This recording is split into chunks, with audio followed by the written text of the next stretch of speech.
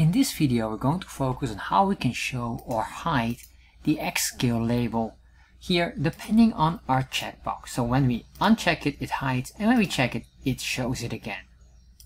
So let's start to look how to show and hide labels on click. First of all, make sure you have the boiler template, and this boiler template can be found here on chartjs3.com getting started. Once shown here, scroll down and copy this chunk of code here. Next, if you want to support the channel and get many of the source codes of many of my videos, check out this Patreon page, patreon.com/chartjs. Alright, what we're going to do here is we're going to scroll down, and first of all I want to hide by default the scale, or more specifically the labels in here. So what I'm going to do is I'm going to say the xScale, put a comma here, and I will say just here display equals false. Save, refresh, and now you can see here it's hidden. What I want to do now is activate it with a checkbox. So I'm going to scroll up here, and then here just below the canvas I'm going to say here input, and the type will be equal checkbox. And then we can say here maybe the ID show labels, and then I guess we can do here an on click. And if we have an on click, we want to trigger a specific function, and I guess the show labels function is a nice term, and the reference will be here this. So once I save this, refresh, you can see here now it is not checked. Well, let's make this checked, and then checked equals checked. Save that. There we are. So when it's checked, I guess we can just put this here on true display.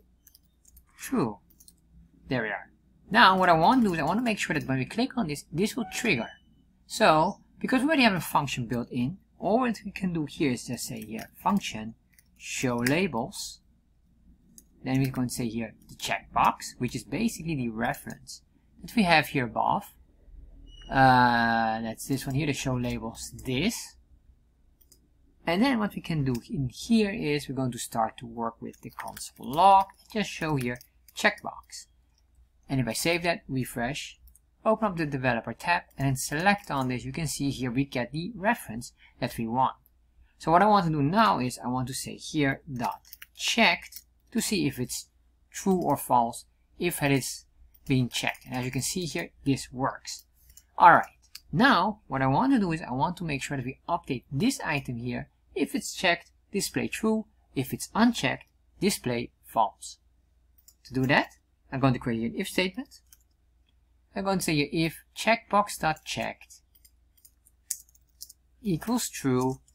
In that case, what I want to do is I want to update this here, the display on, and set this on true. So I'm going to say here my chart, because I'm going to do the chart object. Then we go into the config, and from config to options, scales x display. My chart.config options scales.x display, and we can say this is equals true.